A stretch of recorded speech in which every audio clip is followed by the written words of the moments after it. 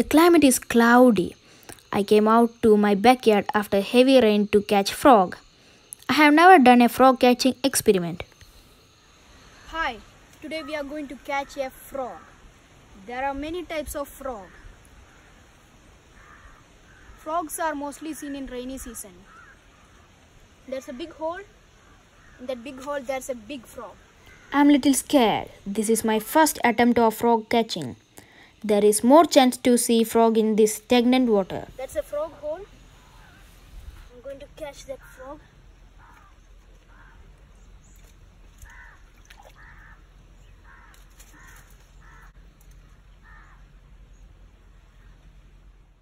I didn't catch it, but I am not going to skip this idea. I am not an expert in catching frog, but let me try today whether it works. See this, it's a different variety of frog, but I can't catch it too, maybe poisonous. Look, something there. Oh no, it's not a frog, it's a crab. I'm good at catching crabs, but today that's not my aim. Ah, there's a frog in that muddy water. Finally, I found the frog which I am going to catch today. I have seen many times people come here in search of this frog. They catch this frog as it's edible and contains medicinal values. They told that they consume the legs of frogs and they will remove the vein from the leg before cooking. And they also told it tastes like chicken. But I didn't taste it. I don't like eating frogs even if it tastes like chicken.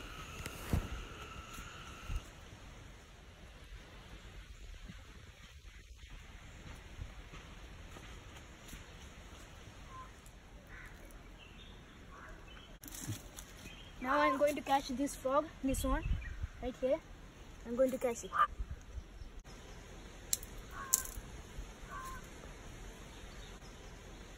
I think it's a monster frog.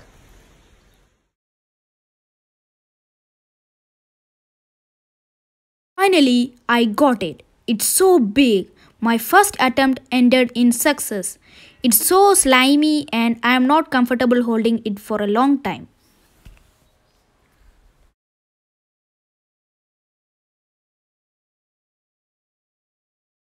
Even the frog also feel like jumping from my hand.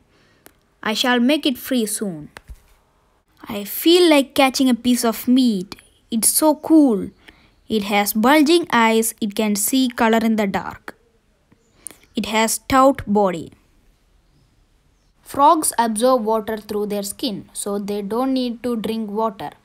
It can breathe and see when its body is underwater. It has long back legs and webbed feet. It will be useful for jumping and swimming.